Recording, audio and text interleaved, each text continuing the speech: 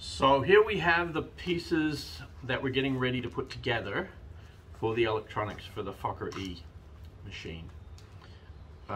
Dancing Wings Hobby recommended quite a nice little package of servos and a receiver, and they gave me the link that linked to Amazon.com, and basically the recommended set of servos were these little X servo, I guess, SP017. So they're 1.7 gram servos, and 4 of them in a pack, and it came together with the RX144 receiver. The trick was, I'm in Canada, and when I put the link into the Canadian Amazon site, it actually came up with a different receiver. It was the 445, which is a little bit too big for this little machine. So I ended up having to, so I bought that, and I've got the 445, and I'll use it in another plane. But what we have now is the set of these 1.7 gram servos and this 144, and I went for the RX144E. So the 144, these come in in kind of like a series of options. I think the 145 might be FR Sky, the 144 is DSMX, and the E at the end is a very interesting little addition that maybe you blink or you miss it kind of thing. But I noticed that the E has a built-in ESC, which is interesting because the original package that I bought with this model came with the motor with an ESC, which is honestly, the ESC is as big as the receiver here that includes an ESC. So what I plan to do, and we'll see how that goes, is to not use that ESC, to connect this motor to this RX144E receiver plus ESC with the built-in ESC, connect it into these servos. I've got a little 150 milliamp hour battery that as far as I can see should be about right for driving the whole thing, and we'll plug it all together and see how it goes. So a little tricky because that's our pilot. Let's get him out of the way for now, because what happens is when you get the servos off here, if you can see the slots for putting the servos in, which pretty much about the right size for the servos here. A little tricky to get into, but not too bad. There's a space here to mount the receiver, and then the wire that feeds through from the motor, which comes through here, just feeds through, and that's going to need to be connected up behind there, which is a little awkward, but we will figure it out. So step by step, let's see how it goes, putting radio control and power onto the Fokker, this beautiful little machine. I love how this turned out from a build perspective. It's really nice with the the kind of the wiring, and how they got these little bobbles here on the wires, and the same on the undercarriage on the underside. So it's actually thread, but it doesn't do anything functionally, I guess, technically, but it really looks nice. And here we have our tailplane, which I painted, and then the decals, which I made it myself. The only interesting thing that we'll have to see how it goes is the fact that this elevator is like, it's the whole thing. And I guess that's how the original plane was. I'm kind of worried that it's going to make it really twitchy to fly, but I'm going to try and we'll talk that through when we get to putting the control horns on, but how to adjust it so we have a minimal amount of play in the elevators there, and then probably look at tuning the receivers so that a wide range of movement on the gimbal on the receiver probably turns into a small amount of play on the elevators, if we can get that right, and we'll see how that goes. So this is where we are right now. We've got fairly far back center of gravity right now. It's a little bit too far to the back and hopefully once we put some of these things into the front, especially with the battery, we'll get our center of gravity more to where it needs to be at the front, and we'll see where we go with that. So I'll be taking off the propeller while we work this through. This is the really nice little prop saver propeller. I really had it on just for a look. It clips off, really easy to do. Put that away for safekeeping until we have everything built out, and I'll be back soon with doing the wiring. So putting all the wiring pieces together.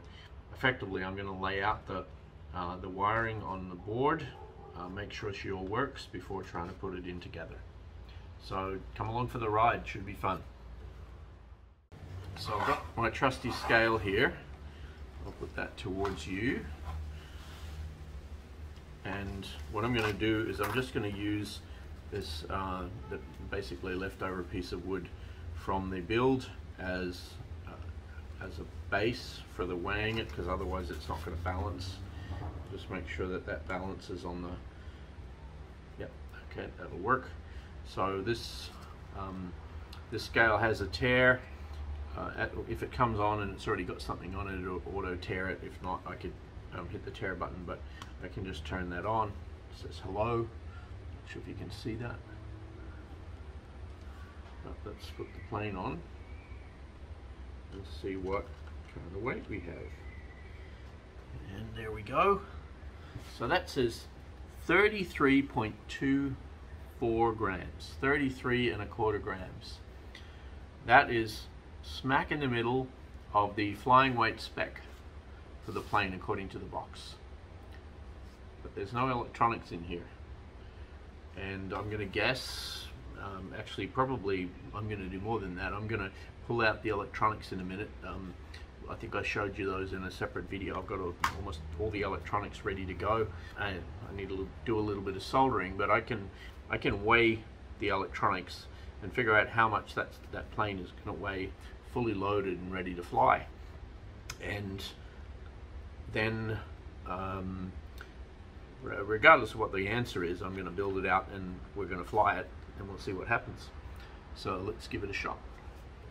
So let's weigh the electronics. What I've got is everything I'm going to put into this Fokker E, which is the Eindecker 3 Dancing Wings Hobby model, the 420 millimeter wingspan, so it's very tiny. And all the electronics are very tiny too. I've got this 5 amp motor. It's 3700 kV, which I have soldered all the pieces on, so all the weight with the solder is already there. I've soldered the power on. I have two 1.7 gram servos with wires. They've got the wrong connectors on. That's really what I've been waiting for with this model, and so I bought, and they just arrived in the mail, the connectors that I'm going to use to replace the connectors that come on here, which I think are 1.25 pin connectors, and these ones are 1 millimeter pin connectors, which is the correct ones that go into the receiver here, which is the RX144E receiver. I really like this receiver. It worked out great putting it into the Sopwith pup. It's so tiny, like, I mean, by itself. And I guess I could probably undo the plug here. I'm not going to risk it. I could measure it just with its wires and see. But that receiver means that I don't need the ESC that came with the model, and I can basically just use, because it has a built-in ESC. That's what the E means at the end. RX144 has no ESC, but this one has a built-in ESC that will control this motor, and so I don't need an extra piece of electronics. Keeps it very light. So we've got this motor, we've got the receiver, we've got two servos, and I'm even using a small battery. It really probably should be a 200 milliamp battery. I'm using a 150 milliamp battery to keep it really light, and let's see what that gives us. So there we go. We've got the receiver here, and that receiver is 2.25 grams, 2.26 grams. So just over 2 grams, very, very light. The motor by itself is 6 grams, 5.99. So 6 grams. We're up at just over 8 grams so far with the motor. Each one of the servos should be 1.7 grams, well 1.8 because of the wire, I guess. So, and then if I put 2 of them on, total of 3.75 grams. So if I put the servos and the receiver together, I should be up at 6 grams even. And let me just weigh the battery as well separately. So with the battery, we've got 4.77 grams, 4.8 grams actually. Just stopped shaking the table. 4.8 grams. So altogether, I've kind of lost track, but I think we're running around 15 grams. Let's see. And there's everything there. 16.8 grams. 16.81 grams, so close to 17 grams for pretty much the lightest equipment pack you could use in a plane like this. 16 grams. Now that means 17 grams.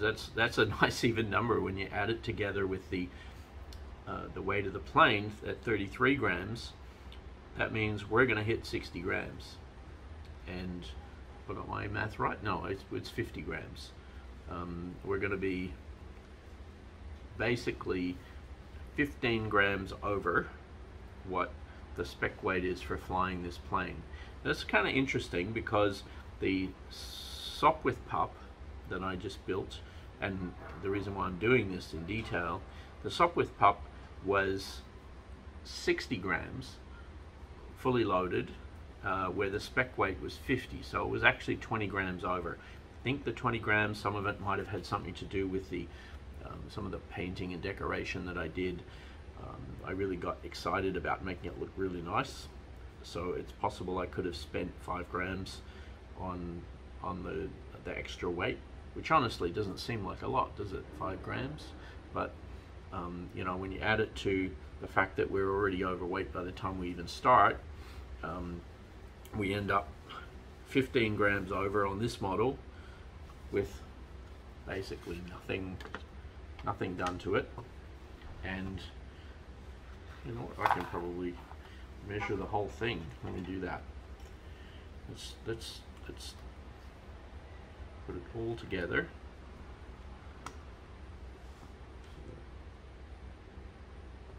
Alright, so I'm going to put the electronics on first. Oops, let's just tear that. Okay, put our electronics on. There's a 16.8 grams. Then I add the plane. Balance it nicely there, and we've basically got 50.01 grams, so 50 grams for the whole plane. 15 grams over the flying weight according to the kit. Now, I'd be surprised if there's anything wrong with this. I've seen the videos, possibly you have too. I've included some videos in some of my the Dancing Wings videos of the flying kits in some of my playlists. I don't think I have the Fokker, but I have the Sopwith pup, and they fly really quite nicely. So I'm not sure if this is wrong, but right now I'm looking at least 15 grams over on this plane, being as pretty much as light as I could get it. And you know, and that doesn't include, I'm kind of expecting, we will weigh in the end, that once I get the electronics in and try to push them as far forward as possible, I may have to add a little bit of weight to the front of the plane just to get the center of gravity correct. So well, I'm going to put the electronics in now. That's the next step after I switch out the connectors on the servos, do a little bit of soldering, and then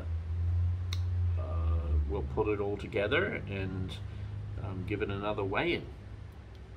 Alright, I'll be back probably,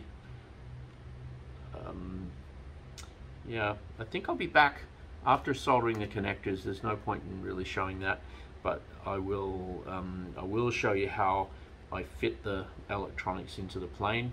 It's another example where probably would have been better to build the electronics in and then build the frame around it rather than trying to fit them in at the end. But I am where I am because of the circumstances, so that's the way we'll do it. And you can follow along if you need suggestions around how that needs to work, and if you don't, then you can skip past it if you built the electronics in on the way through. So let's do a little bit of work and I'll be back.